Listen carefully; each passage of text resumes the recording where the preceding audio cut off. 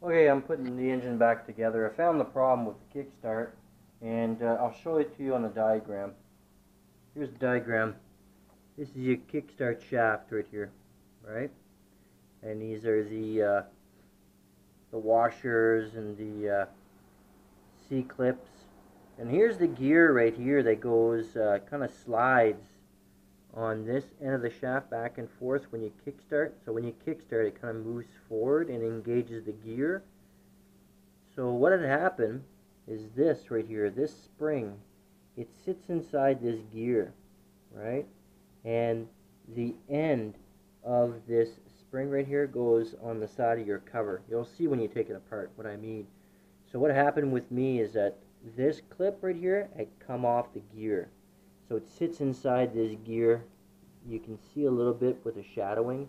It goes right inside. So it'd come off for me, and that's the reason why it wouldn't engage. So if that happens to you where you're kicking it and it doesn't make a difference when you're adjusting the clutch, then chances are it's because this spring is either broken or came off this gear. So if that happens, either way, like I said, if the clutch doesn't make a difference, then you got to split the whole engine. It's a lot of work. So, but it can be done. You can probably do it in an afternoon. Bike's come along pretty good. I got the engine back in after finding my problem there with the kickstart. It was the spring that was off, and I showed it in my previous video, showed it on the diagram what it looks like. So don't make the same mistake I did. When you've got it all together and still on a bench, kick it over. If it doesn't kick over, then you need to take her back apart, and that's what I didn't do. So anyway, the engine's back in, got my carburetor in, I've got my airbox. So right now what I did is I put in my exhaust, and as you can tell, it fits okay. I mean, I find that the aftermarket ones, they kind of stick out a little bit a ways from the frame, but I think this will be okay with this one because I've got the aftermarket foot peg assembly, which are a bit wider than the standard. I think I'll be okay. The only problem I might have is maybe the kickstart.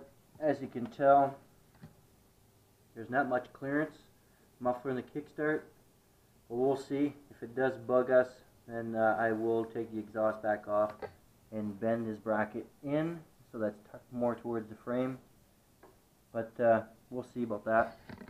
And also I did hone out, or should I say hog out, or whatever, inside the pipe here. Because remember when I showed the previous video, I could barely fit my finger inside the hole. It was crazy how restricted it was. And it had to do with buildup of weld. So I grinded that out and opened it up. So it should make a big difference. Now, I didn't do that with my 73, which is right beside me here, right here. But what I'm going to do after I'm done the 77 here is take the muffler off the 73 and take a look. I never even thought to look inside there. So, you know, if it's plugged up, just like this one was, holy moly, I'm surprised this bike's running as good as it does. Anyway, next step now is going to be to put the seat on. I've got it on my bench right here. The seat was all done. It was like this brown leather that they had put on it. So I went and ordered the seat that's for that year. Here it is right here. So I got it on, and what I did is I went and got some of this chrome trim. You pick this up in any store. I'm in Canada, so I picked it up at Canadian Tire, and all it is just door trim. It's just this fake plastic chrome thing, and it fits right on the edge, and there's some glue inside of this and it should stick on. Anyway, it is a bit of a pain in the butt to put on. It goes on tight. Same with the seat. Seat goes on pretty tight. It's not perfect, but you get what you pay for. I didn't pay much for it. I think it was $20 or something like that, US. So it's not perfect. I noticed the stitching here is not as tight as I'd like it. And also in the back here, it's a bit wrinkled. I don't know what happened. I think it has to do with the leather. Maybe it's not perfect, or it could be my seat, the foam itself. But you know what? It's good enough for this bike. This bike's going to be used by the kids. So we'll see if this seat even lasts a year. But that's going to be my next step. I'm going to put this seat on. Get the bracket already on, painted, ready to go.